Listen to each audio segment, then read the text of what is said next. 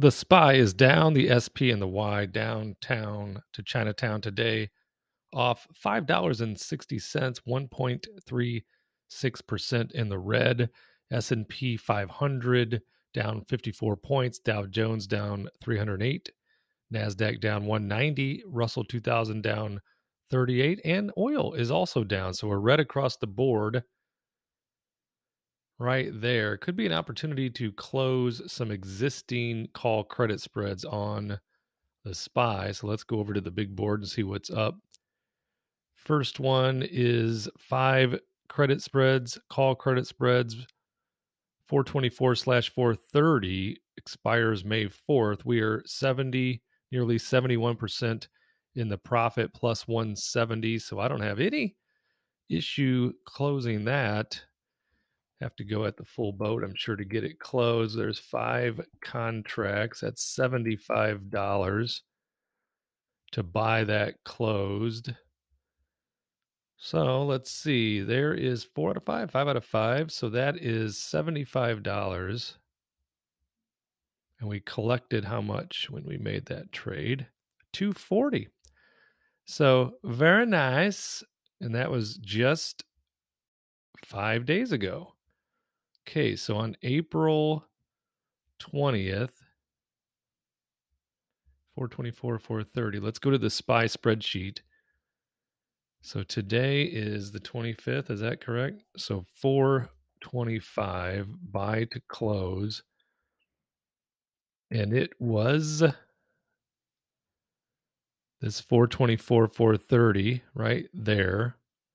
So 424, 430, 5 contracts. It was projected to close on May 4th. We just paid, what did we pay? What did we pay? We paid $75. We paid $75 to close that.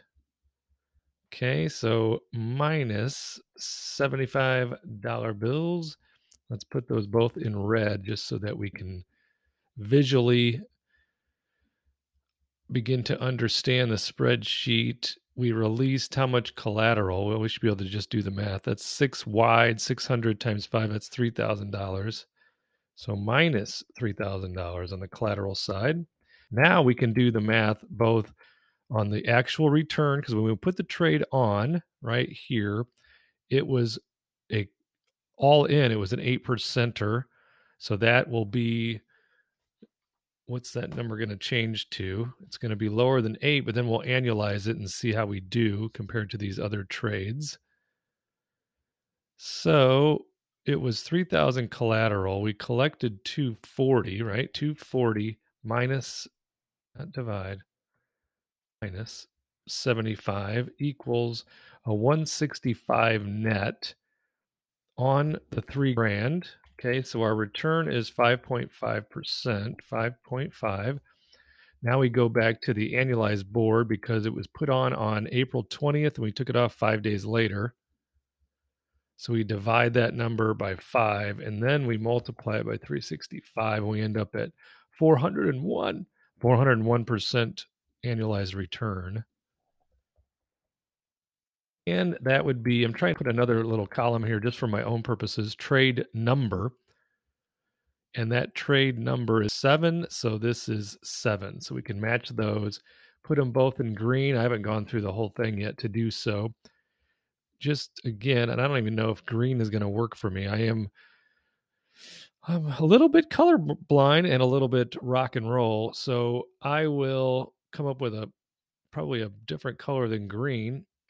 Because could you even tell the difference between the greens and the blacks? I can a little bit, but I might have to go with a red or something. I didn't want to do red, because red in finance typically means losing dollar bills, and we're gaining them on closing these trades out. Okay, so that's one ringy dingy for the day. What else do we have up here that could possibly be closed? Let's see here, back to the board, looking for those SPY spreads. So we'll need to leave our sole put credit spread that we've done on the new 14 days to expiration trades is currently taking gas because SPY is Under pressure. Now it's dipped under 406. So it's down nearly 6% today. So that we have to leave this credit spread on. We still have time, because time can do so much. I know we have more on here. Here we go. We've got this 430/435 expiring on the 12th. So that's still a long ways out, but it is already 56% into the profit. And we collected what on that? We put the trade on, we collected 230, and it would cost us 110 to remove ourselves. What was that spread again? 430. We're going to leave that one on. What do you say? I say that's a good idea. We'll leave that one on.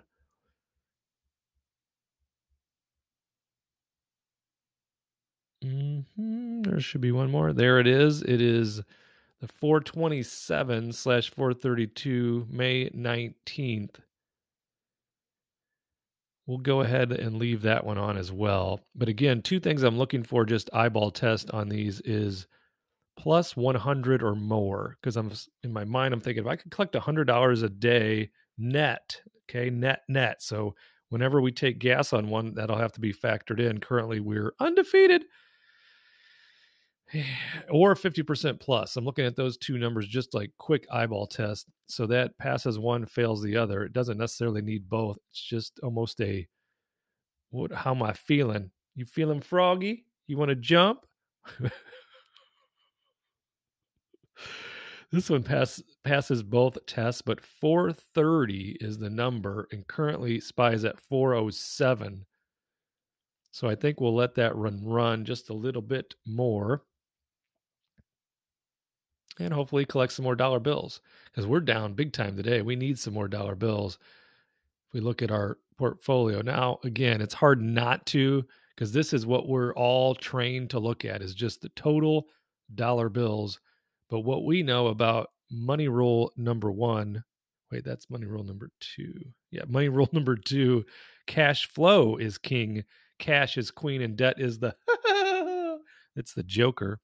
But we're down about 10 grand today. But we're up, aren't we? We're up on actual dollar bills that we're stuffing into our pockets. So I got that going for me. 1:07 p.m. on Tuesday. So there's just under 2 hours to go in the trading day. We still will be looking to an end of the day trade on the SPY, 14 days to expiration. Currently looking at, we'll see. Again, I've said this every day, and it seems to come true every day. And that has been that the SPY has gone green at the end of the days almost every day. Another little thing to look at just for fun is, so I mentioned this in a video, I think it was on Sunday. I was reading about a SPY trading theory. It's more based on scalping, buying and selling, day trading, which I currently have 0.0 interest in. But this green line represents a 13-day moving average. The purple line represents a 48-day moving average. And below it, we have the RSI indicator, which when it's high typically means that the stock is overbought. And then when it's low, and I've got it set to 30 and I think 65, 30 and 65 as the indicators range. And when it's on the low side of this, typically means it's oversold and then it might be going up again soon. But the theory states that when these two lines cross, when the green crosses above the purple, the 13-day goes above the 48-day, then that's when you buy. And then when it gets overbought, you sell and you just scalp all day, which I'm not interested in, but somebody might be, because I've looked at this for the past 2 days and it basically has worked every time. If you were to do so, in and out, in and out, in and out, in and out. Now it can go a long time without crossing like it's done, because it has had a rough ride here the past couple of hours. So just another little food for the thoughts. Subscribe, like, comment, share. See you in the next video.